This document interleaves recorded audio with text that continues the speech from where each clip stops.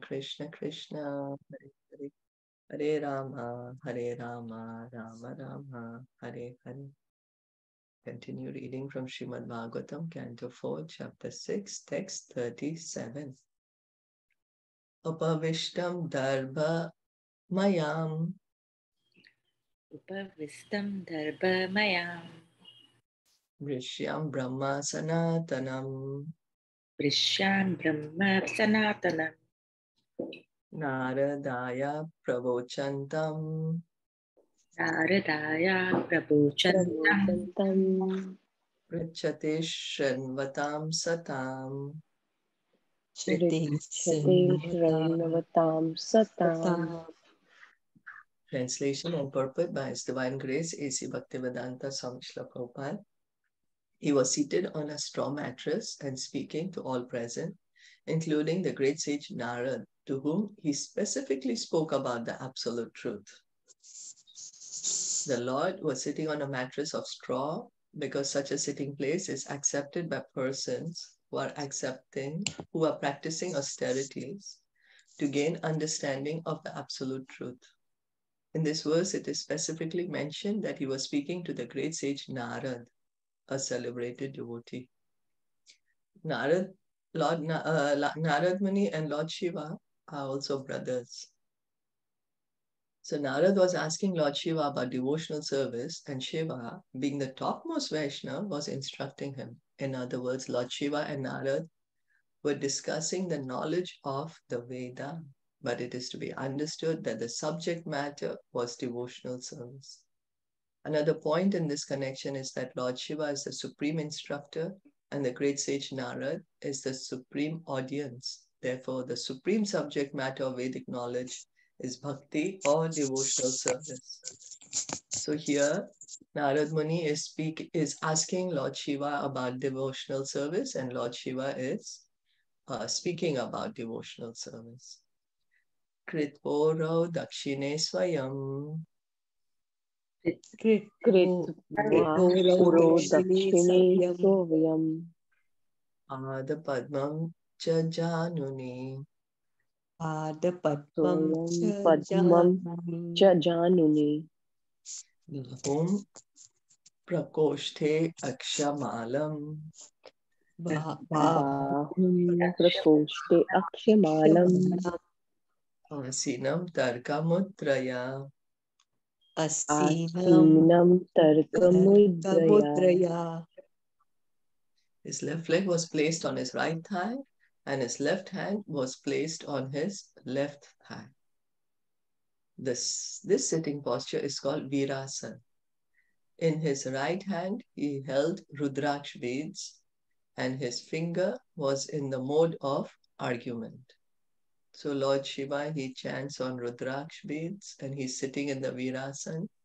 Also, what is striking, see, when the pure devotees meet, the subject matter is devotional service, pastimes of the Lord. This is what is the subject matter of speaking and hearing between the devotees. They're always, we see the Srimad Bhagavatam is always conversation between the devotees, and they're speaking about Lord Krishna, his pastimes, his incarnations, or about devotional service. So that is actually association. Hearing and chanting in the association of devotees. That is really association. Yeah, but I don't understand that part. His finger was in the mode of argument. Yeah, let's see now if there's some Prabhupada shed some light to it. Let's see. So the sitting posture described herein is called Virasana according to the system of Ashtanga yoga performances. In the performance of yoga, there are 8 divisions such as Yam and Niyam, controlling, following the rules and regulations, then practicing the sitting postures, etc. So in the Ashtanga, it's 8 limbs.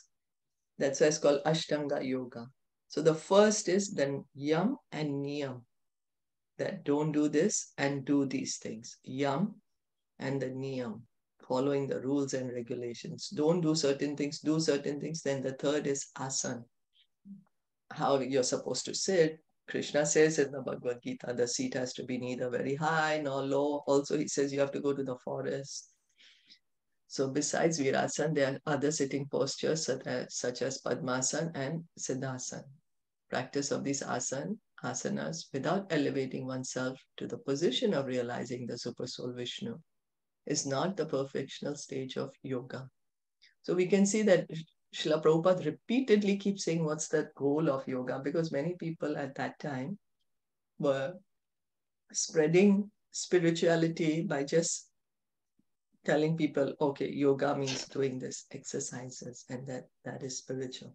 So Srila Prabhupada is again and again trying to remind us that the goal of yoga is to realize the Paramatma. Lord Shiva is called Yogeshwar, the master of all yogis, and Krishna is called Yogeshwara. Yogeshwar, Yog Ishwar, and Yogeshwar. Yogeshwar indicates that no one can surpass the yoga practice of Lord Shiva. And Yogeshwar indicates that no one can surpass the yogic perfection of Krishna. So the position of Krishna and Lord Shiva is described here. Yog Ishwar. Yog Ishwar, master of yogis, that is Lord Shiva. And Krishna is called Yogeshwar because Krishna is the perfect yogi. No one can surpass the yogic perfection of Krishna. So Krishna is the perfect yogi, Yogeshwar. Krishna is called the master of all mystics, Yogeshwar. And the practice of yoga, that is Lord Shiva. Another significant word is Tarka Mudra. This indicates that the fingers are opened and the second finger is raised along with the arm to impress the audience with some subject matter. This is actually a symbolic representation. The second finger is raised along with the arm to impress the audience with some subject matter. I'm not sure, is it like this, That because he's explaining something, he's speaking something. So we also tend to do that when we are telling people, we raise the finger and we are like, you have to do like this, don't do like this. So Tarka Mudra, we can see what is Tarka Mudra right now. Mudra. And put it in. Yeah. So the finger is like this. Finger is outstretched. So because he is Hare explaining. Yes. Yeah, all the gurus also have that, like Guru Nanak Sahib, and all the gurus usually have their pictures this way, right? Up. Oh, is it? Yes. Yeah. Yeah. I'm not sure. Even Sadhu Vaswani has his finger up like that. So I think Okay, cool. right. Yeah. So correct.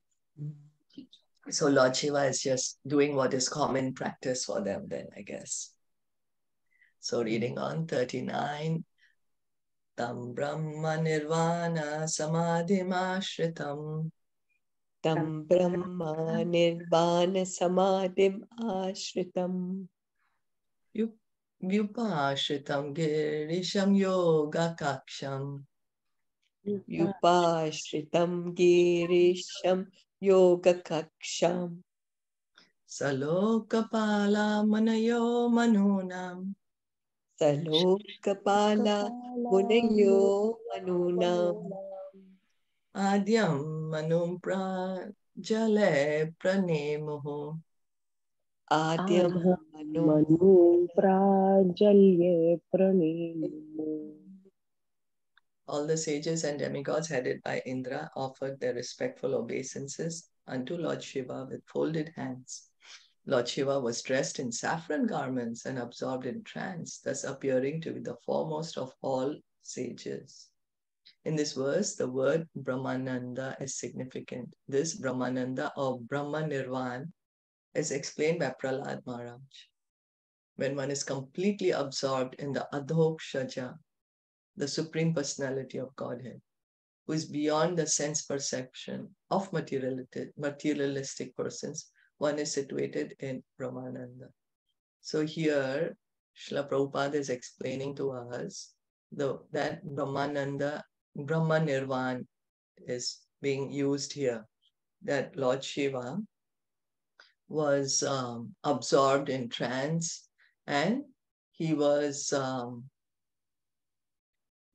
he's been saying that Brahmananda is significant, and Prahlad Maharaj is saying Krishna is called Adhokshaja. Why is he called Adhokshaja? Because he cannot be approached by our material senses. Krishna is transcendental, so we cannot approach him by our material senses. But when a transcendentalist is able to realize God, he's able to see, then he's situated on the platform of Brahmananda, because that is a Brahman platform, Brahman Nirvana.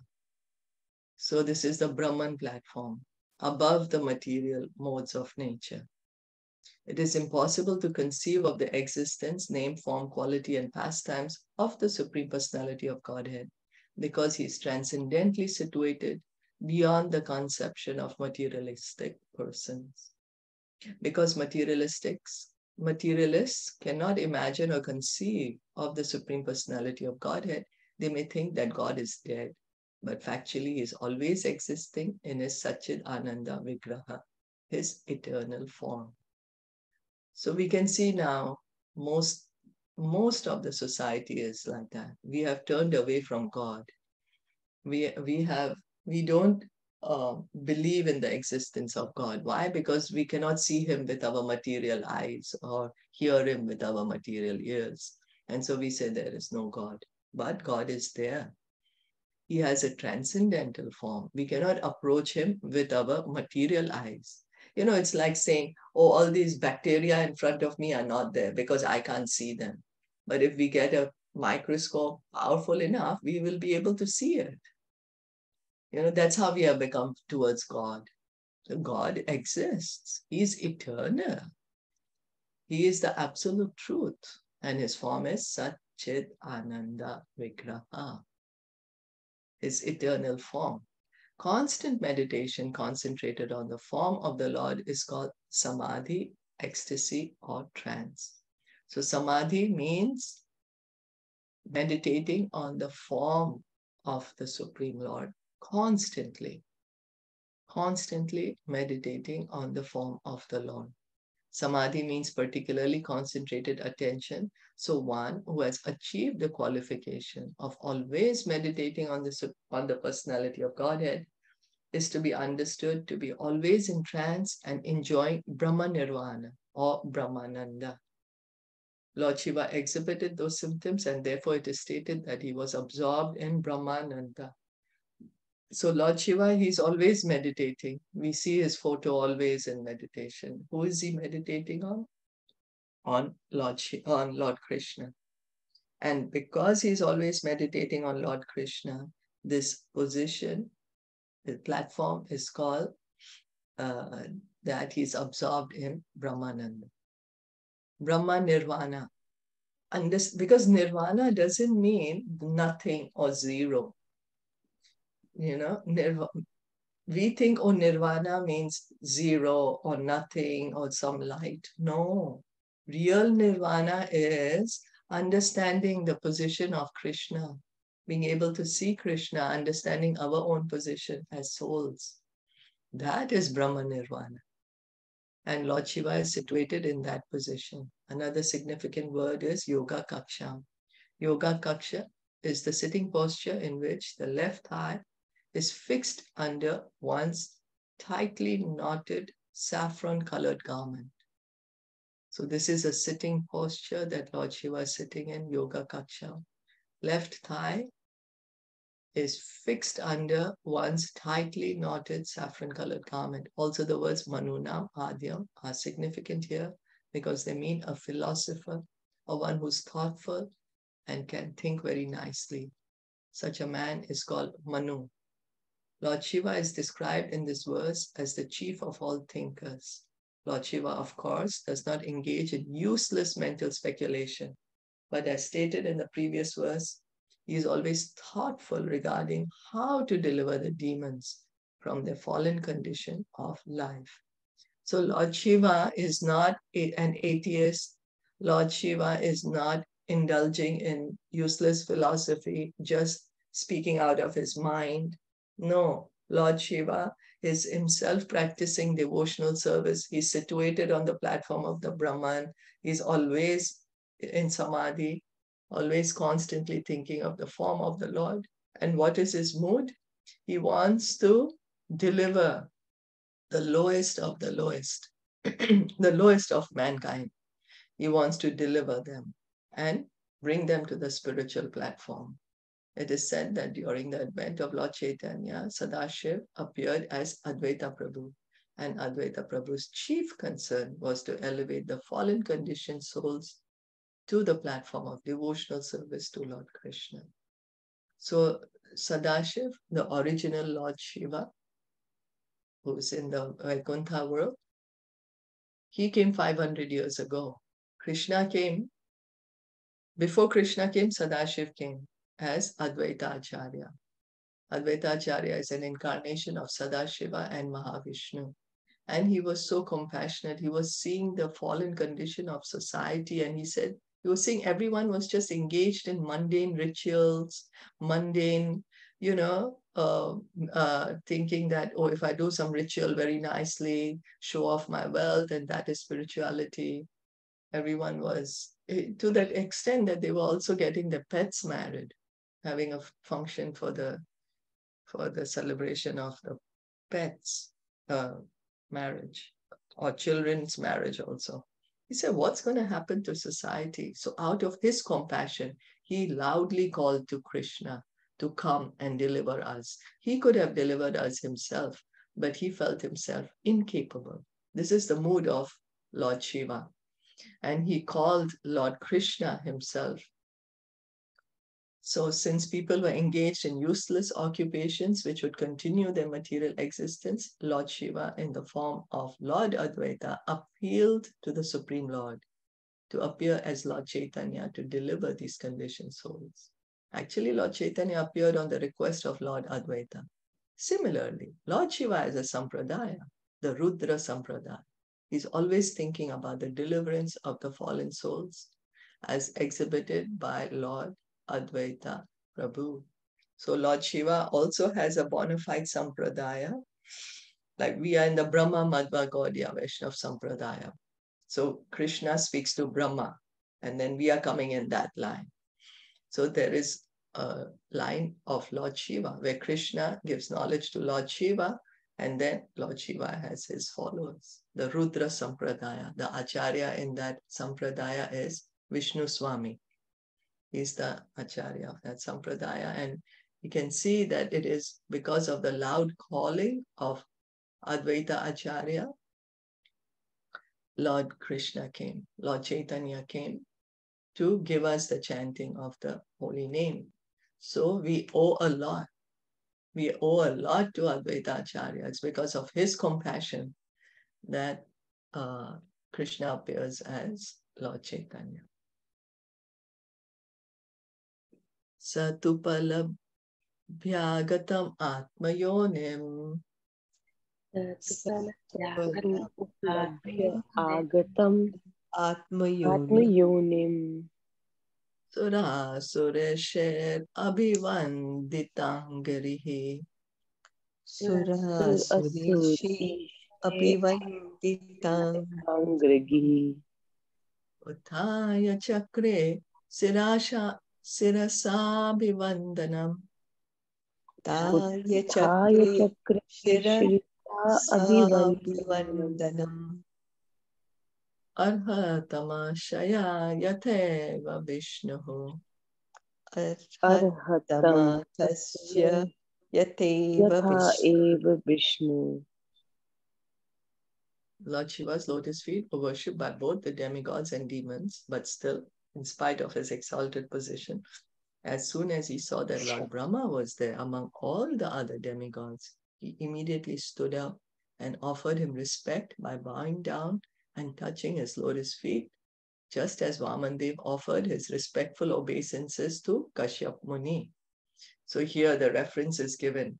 Vamandev is the Supreme Lord himself, but he touched the feet of his father, Kashyap Muni. Kashyap Muni is an ordinary living entity. Vamandev is the Supreme Lord, but he's playing the part of a son. So he is giving him proper respect, teaching us how we also have to act. Similarly, Lord Shiva is more exalted because Lord Shiva is, he's not an ordinary living entity. Yet, when he's seeing his father, Lord Brahma, he's offering him all respects. Kashyap Muni was in the category of the living entities, but he had a transcendental son, Vamandev, who was an incarnation of Vishnu. Thus, although Lord Vishnu is the Supreme Personality of Godhead, he offered his respects to Kashyap Muni. Similarly, when Lord Krishna was a child, he used to offer his respectful obeisances to his mother and father, Nanda and Yashoda. Also, at the Battle of Kurukshetra, Lord Krishna touched the feet of Maharaj Yudhishthir because the king was his elder. So Krishna is not saying, hey, I'm God, why should I touch your feet, No, but he's doing it because he's playing the part. Krishna says in Bhagavad Gita that he's beyond all these duties. He's beyond it, but because he's appearing in a human-like form, he follows what is supposed to be done so that we can learn. He says that whatever the great personality does, common men follow. So he said, if he's not going to set the example, then the entire society, we are going to say, oh, well, Krishna didn't do it, so why shall I do it? So now we have no excuse, So it appears then that the person, and Yudhishthir Maharaj knew that Krishna is God, that he's Supreme Lord, but this is the etiquette. So when Krishna would meet Lord Yudhishthir, he would offer obeisances. Then with Bhim and Arjun, I don't know if Bhim also he would offer obeisances, or was it that Bhim and Arjun, they are similar in age to Krishna, so they would meet as friends, embracing, and then Nakul and Sahadev would offer obeisances to Krishna. So, the etiquette. It appears then that the personality of Godhead, Lord Shiva, and the other devotees, in spite of their being situated in exalted positions, instructed by practical example how to offer obeisances to their superiors. Lord Shiva offered his respectful obeisances to Brahma because Brahma was his father, just as Kashyap Muni was the father of Vaman. So even the other devotees, they are not saying we are pure devotees, so we are not going to follow any etiquette. We are beyond any etiquette. No. In fact, the pure devotees, they properly follow all the rules and regulations because they want to set the proper example for us to follow. Is that okay? Did anyone want to add or comment? I just have one question. So the nirvana, you said, that is a kind of a liberation, is it? Or is it merging in Brahma Jyoti? So because I have heard this word a lot. Yeah. So Krishna says, there's in Bhagavad Gita also reference, Prabhupada puts in the purport that nirvana, people think means zero or light or nothing there. But nirvana actually means that you're beginning your spiritual life from the spiritual platform. Yes, the soul is liberated. It's from the point of liberation, but it's not that everything is zero. No, there's activities there. That is the real life. Okay. That's what's because I have heard that some also say that wo nirvan mein chalega, like they in Jainism they say for their Mahavir Swami ke wo nirvan pe gaye that time. So that means that he realized his spiritual and then he started his spiritual journey. Does that mean that? Well, I don't know what it means for them. What they think. But, okay. Yeah. For us. I don't know what so that is the meaning for us. But nirvana actually means the true beginning of true life. It's the beginning of the real life. The spiritual life is the beginning of the real life. It's not that everything is finished at nirvana.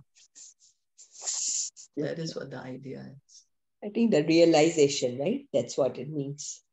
realization of your true realization. Yeah, your true Yes. self. The true identity, true The self. true identity. Yeah. That True you are identity. that you are the soul. That you are the Mhm. soul. Right? Mhm. Yeah, and that I'm an individual soul, not that I'm God, Hmm. not realizing that Okay. Yeah. I am Okay. light. Okay. You know, Okay. that is true nirvana. Okay. Okay. Yes, that Thank is you. true liberation. Hmm. Understanding I am a spirit soul, part and parcel of God. Hmm. And so let me do the activities that are,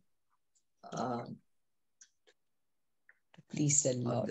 let me do the That are activities applicable. for the soul. Soul. Yeah. Okay. Yeah. Okay. Thank you. Thank you so much. Srimad Bhagavatam ki jai, Shilpa Prabhupada ki jai, Gaur Bhakta Jai. Vrinda ki jai. Hare Krishna. Hare Krishna.